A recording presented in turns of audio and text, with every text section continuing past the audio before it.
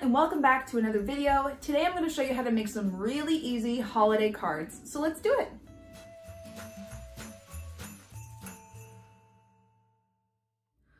Okay, so to start, I'm going to be going through my materials.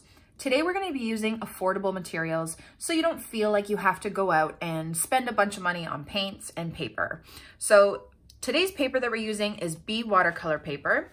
They actually come in these really handy pre-cut 6x9 inch sizes, which if you fold in half are perfect for greeting cards, which we are making today. So I have my B watercolor paper, and then I'm going to be using my Prang watercolor set, which is like an elementary grade watercolor set. I have done a couple tutorials on like reviews on how to use them and all that stuff. And they're very cheap, but they are pretty good. So we're gonna be using that today. I have my Princeton snap brushes with me. I have a size 10 and a size 6. And then I might also be using this gold palette watercolor set I also have. It's Fine Tech watercolor.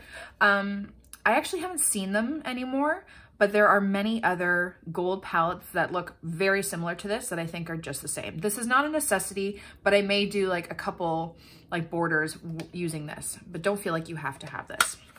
So we're gonna get started. And the first thing you're gonna do is fold your paper in half so you know what you are working with. Now, I watched a video recently by Shada Campbell, and she did a tutorial on really simple and easy greeting cards for different occasions. And while watching it, I have a lot of the same kind of tips that I use when I make my greeting cards. I've been doing greeting cards for ages. When I was a kid, you know, I couldn't afford to go out and buy greeting cards, so I always made my own. So watching her video, I recognize a lot of the same tips that I use too. So I will link her video below so you can watch hers too, because they're great for other holidays and stuff. But today we're going to be using these greeting cards for the Christmas holiday season. Okay, so I'm going to do 3 different little patterns that you can use, and they're very simple. My idea of doing this to make them really nice and, you know, attractive looking are keep it simple and small. Don't overwhelm it. So the first thing that we're going to do is we're going to do some mistletoe.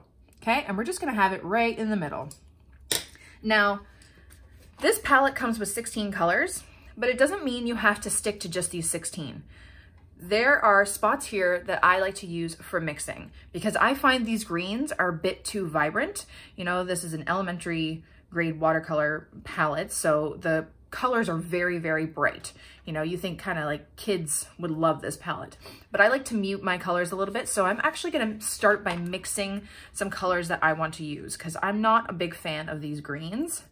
So I'm just going to wet my brush, and I'm going to take this green, which is a very, very bright green. It almost reminds me of the intense green or emerald green that I have in my Winsor and Newton colors. And I'm just going to make a big puddle of this because I'm going to be using a lot of green in this tutorial. So I'm going to take my green, and then to mute green, I like to add purple to make it darker. So I'm going to take this purple right here. Actually, this is a purple too. So I'm going to take that. I think that's a bit darker. And I'm just going to add it. And it makes this nice dark green. And I feel like that green is a bit more on the blue side. This one's a bit more on the yellow side. So I'm just going to add this green too, to make it more of like a hunter green, like that, okay? That's brightening it up. I'm just gonna darken it down. Yeah, that's a nice dark Christmas green, okay? So there's my green. And I think we're just gonna start with that for now. And if I need to mix more colors, I'll do it as I go. Okay, so we're gonna do mistletoe, and mistletoe is actually gonna be hanging down, but we're gonna do it upside down. It's just easier to do the strokes this way and then turn it around later. So have the card the way you want it, turn it upside down. Ooh, there's watercolor here. Okay. And what you're gonna do is you're gonna wet your brush. I'm gonna be using my size 6 for this because we're doing smaller kind of leaf strokes. So I'm gonna take my green, and I'm gonna do kind of like a stem, and you're gonna want this thing in the middle. If you are planning to write a message, maybe at the bottom, then I suggest maybe moving it a bit more towards the top of the card, but I'm just gonna be doing one right in the middle. So I'm gonna do a stem, and then I'm just gonna be doing kind of like these teardrop shape leaves off of it. Very simple. Don't overthink this whole thing, and just have little leaves coming off of these stems. So the original card is going to be going this way, but it's easier, instead of pulling these leaves, these strokes towards you, it's easier to pull them away. So that's why I put it upside down.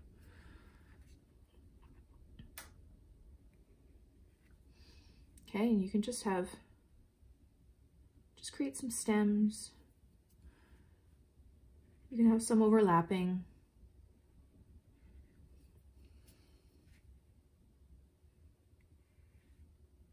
Just using the shape of that brush by, using the light pressure, heavy pressure, light pressure. So light pressure to get that thin line, heavy pressure to get the thick line, and then light pressure like that, okay? And now some people were also saying some of the struggles they were having with that is that when they lift up their brush, all the color ends up in a little puddle right at the end. If that happens, just go back over it and move the color around. But it's also not like a big issue. Like, I think it's kind of a nice effect sometimes if you want it like that. I'm just gonna turn around, see what it looks like. Could have a couple more coming this way, maybe even from the top.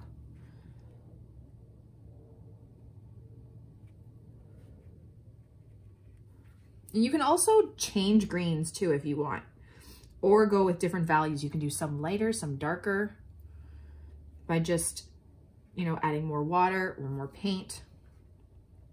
And changing up the value. See, like this one's really dark. I have some light ones over there. Changing up the value will make it more interesting to look at. Okay. Okay, let's just see what it looks like. Okay, looks pretty decent. And I'm gonna leave a little white space in between. Well, actually, it's a really just little line there, because we're gonna create a little bow there after. Now I'm gonna wash off my brush, and I'm gonna take a little bit of brown here. And even this brown is a bit too bright for me. So I'm just gonna dull it down with some black, just darken it up a bit. And that's a bit too dark. I don't want it dark brown lines, but I'm just going to do a couple really light with the tip of my brush, little twigs coming off of these, because there will be little berries coming off of those. Okay. Now, if you find it's bleeding too much into the green, that may mean that you have a lot of water and paint on your brush. So just take some off and add a bit more color if you need to. Okay, try not to have, when you're doing small little strokes like this, just try to make sure you don't have a lot of water or paint on your brush. That will kind of overpower the painting. It can create a big blob. And if that happens, you can always just mop it up with your paintbrush or your paper towel. And now I'm watching the way some of these are drying, and I see they're drying a bit unevenly in some places, like this part's really wet and then it's dry closer to the stem. So I'm just gonna move around that paint a bit. Like that. Okay. Now I'm gonna take my red, and because I used such a little amount of water and paint for these brown little twigs, they should be dry already, okay? You don't want lots of water on them. Now I'm gonna take some red, not a lot, because we're gonna be doing small berries. If you are worried about having too much water on your paintbrush, just test it out by tapping it on your paintbrush just to take off some of that excess water. Actually, that's a bright red. I'm gonna use this darker red. There. And you're just gonna do some little berries coming off of those branches. You might not even see the little twigs after. That's okay. It just kind of gives you an idea of where you wanted to place them. Okay. There you go. And then for right here, that little area, we're just gonna do a little bow. So I'm starting off with a small circle, and then kind of a triangle coming off that way. Don't overthink it. It doesn't have to be detailed triangle coming off that way. And then like that. I might go in, just add a bit more color like that. Okay, and there you go. There's your mistletoe, and that is a really simple little card to do. Now, what I usually like to do just to jazz up my cards a bit is add a freehand border using watercolors. So you could use maybe one of the colors that you used in the painting. Sometimes I like to add gold. So I'm just going to do a freehand border, and I always do it last while using watercolor because you don't want the border there and then painting. Whoop, I just dropped water all over there. It's all good. It's all good. No, it's all good. Happens. I don't like to do the border first because when I'm painting the middle, I might get my hand in the border. So I always leave the border till last. So I'm just gonna pick a gold, and to activate these, it's the same way. You just add a lot of water and you swish it around until you can see the paint start to kind of become liquid a bit on top. Okay. And I do love these watercolors. I don't know where I even got them. I may have got them off Amazon, but I find any of the palettes that kind of look similar to these are great. And I like to do a freehand border. It kind of gives character to it. So just firmly plant your hand, give yourself some room, your hand or your arm on the table, and just move your arm across. Okay, not your hand, because that's when you can start getting all wiggly lines. Move your whole arm. And that helps you draw a straighter line. You don't want it too straight, okay? You want it kind of, you know, you want it to look like it's freehand. It gives it a little bit of character. But you just move your whole arm to get that line.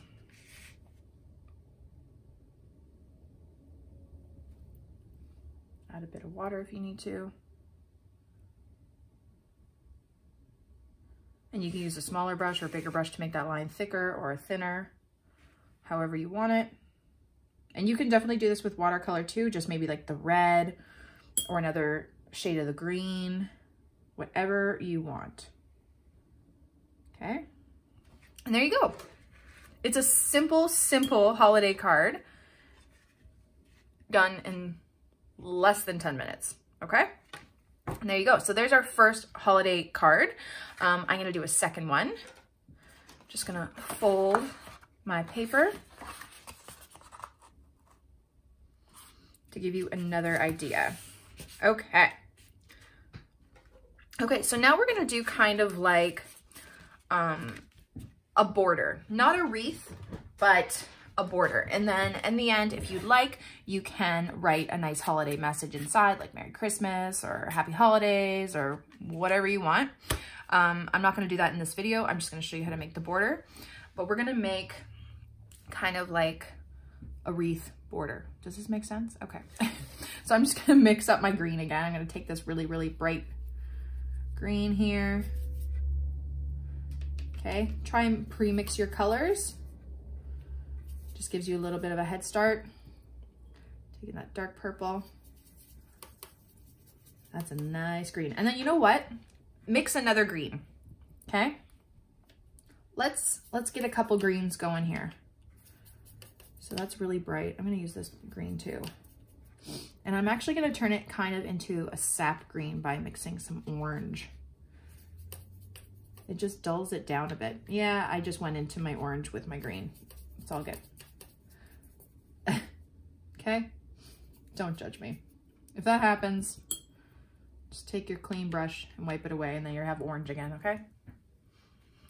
And I might darken it up with just a bit of purple. There, now we have two shades of green.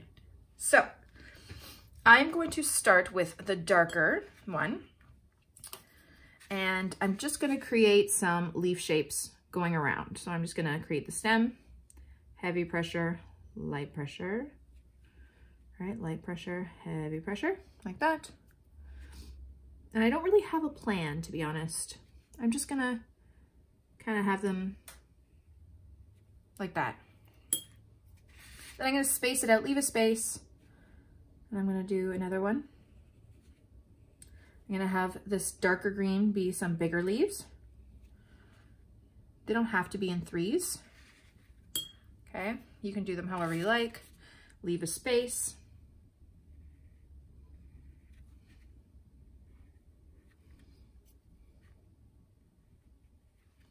Like that.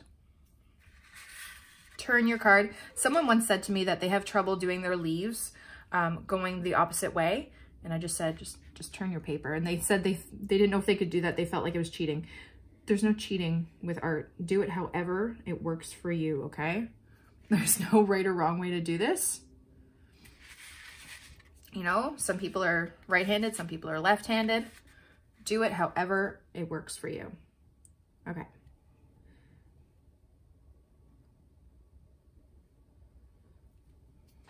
That.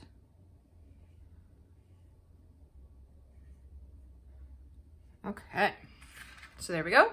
We have some going around in a circle. Now I'm gonna take my brighter green here and you know what? I think I want it a bit darker. Just gonna, there we go. Maybe a bit more purple. That's pretty dark, but it's a different shade, so we're good. Okay, and then I'm just gonna create some pine needles, okay? So using the tip of my brush, create that kind of stem, and then you're just going to use the tip of your brush and really, really light pressure to do little kind of flicks out. Okay, and then you can have another one going out this way. Again, if you have shaky hands, kind of like I do, plant your arm down and move your whole arm. Don't move your wrist. I find it's a lot harder when you move your wrist. Move your whole arm.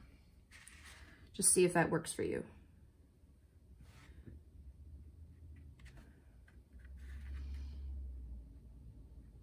It might also be easier to not fold your card right at the beginning, because as you see, you know, it is kind of up in the air like that. So you can always just flatten it out. I just like to see where the fold is so I know what side I'm working on. You could always draw a line if you need to, or whatever works for you.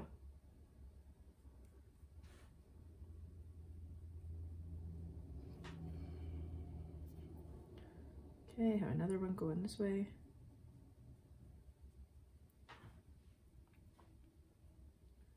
And just kind of judge by the way you look at it.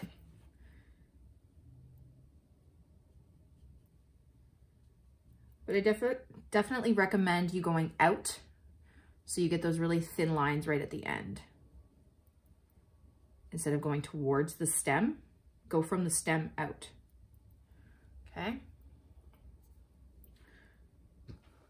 Gotta make sure I'm in frame here.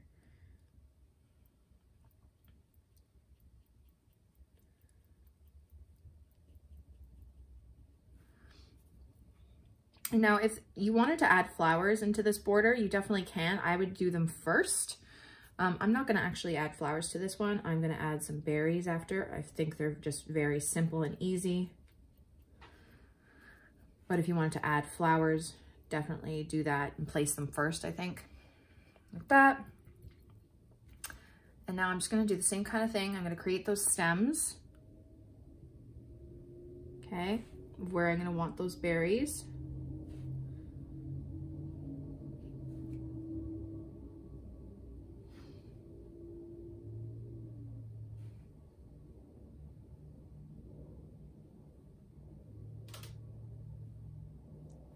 That. I'm gonna get my red. I'm gonna mix it with this brown here. Actually, I'm gonna take a bit because these reds are just so bright. I want to mute them a bit. I'm gonna take a little bit of green, and we'll just mute it just a bit. Okay. Maybe this red. Okay. And I'm just going to create berries. These ones are going to be a bit bigger. And I'm going to leave a little white fleck in those berries as well. So it looks kind of like a highlight. Okay.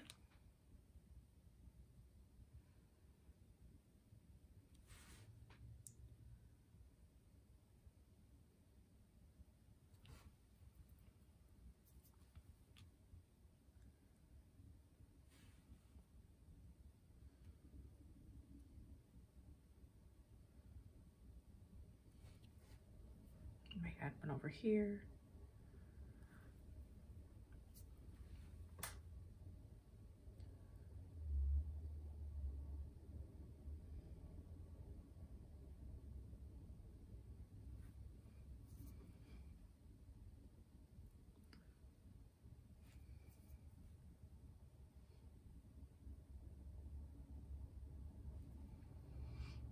I like the way these bigger berries look. You could always do small berries too if you want. Add some over here. Like that. Okay. And there you go. Like honestly, simple card. Again, under 10 minutes. And if you wanted to add, you know, you could even a little flecks of gold in there too. Add a message, Merry Christmas, Happy Holidays, you know, wait till it completely dries first and then do it. But there is your second easy watercolor card. And now we are going to do one more. I'm going to just fold it. Okay, and for the last one, we are going to do some pine cones with maybe some greenery underneath. This is pretty easy too. Okay, so I'm gonna take this brown, and like I said, it's a pretty bright brown. Not really feeling it.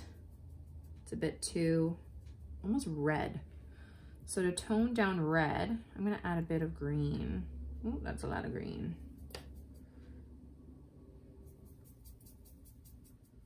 And that's too green now. Play around with your color. Okay. Okay, so now I'm gonna take a light wash of this brown. So I had a lot on my brush. When I have a lot on my brush, yes, my water is really dirty. I could change it, but I'm not going to. I just take some off in the water like that and then run it against the side to get a light wash, in case you were wondering. Okay, so we're gonna be doing pine cones. My simple way that I like to do pine cones, I turn my brush upside down. So the point is at the bottom, and I'm just going to use the shape of my brush. So it's like a upside down teardrop. And I'm just going to do one at the top, and then honestly, just kind of, and don't feel like it has to be a perfect teardrop, like just get it on there. And it's just gonna go out thicker and thicker. So there's one at the top, then two, and a little one, maybe three, like that. See, they're not perfect shapes. And just move your brush around so that thicker part is at the top and the point is towards the bottom. Okay, don't worry about it too much. My motto is, it doesn't have to be perfect. And then while I'm going towards the bottom, I'm just actually using the shape or the point of my brush to just draw it out. Okay, and make it a little uneven. Okay, don't worry about it being so perfect or whatever. Like honestly, just like that. There's one. And then we're gonna do a nice little one up here. Boop.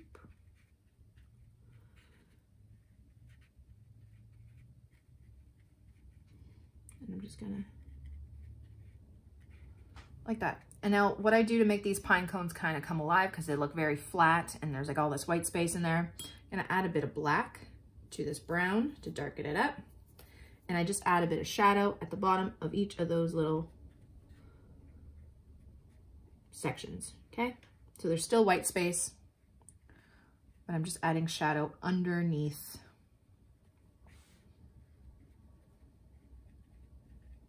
each piece, like that. And it just kind of makes it look a bit more 3D, but it's also very simple, okay? Now we are going to do some greenery and maybe some berries because we have a theme going on here. And you can use both of your types of green. You could use one if you want, whatever. So maybe I'll do two different types of greenery. Maybe I'll do a pine and then some actual leaves. So I'm gonna do my stem for a pine. And again, remember, I'm gonna turn my card, it's easier. Flicking out.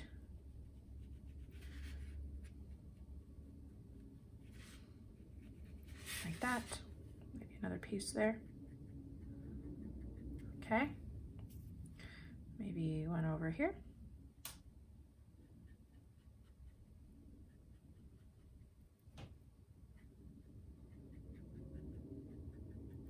like that. Maybe one more over here.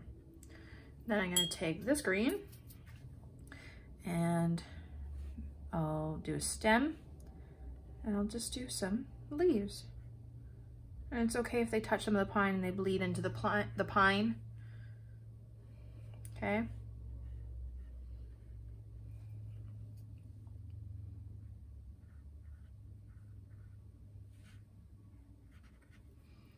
Might even have one coming up here.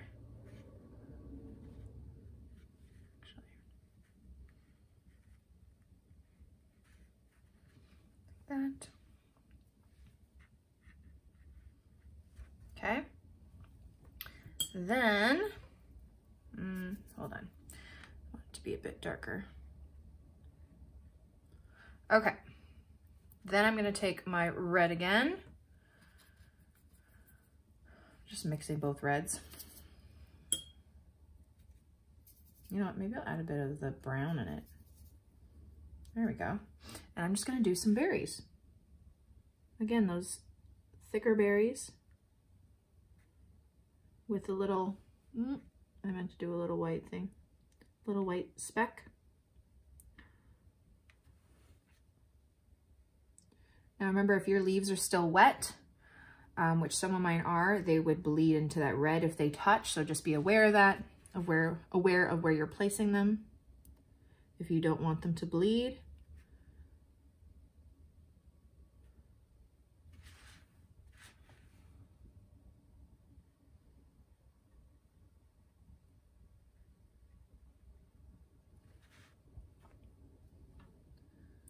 There you go, like that. And I feel like I have a bit more space at the top, so maybe I would write a message there. And I'm also, I think these darker pines could use a bit more, they look a little flat. So I'm just gonna do another little round of needles, pine needles.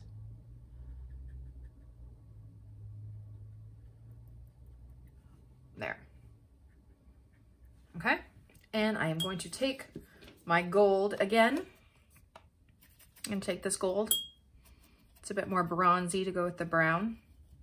And I don't know if you can actually see the paint starting to form, because if you just like dip it like this, it's not gonna do anything. You need to activate those gold palettes. Okay.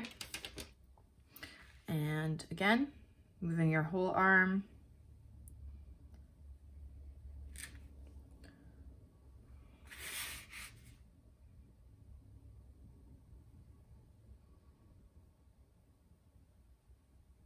Like so.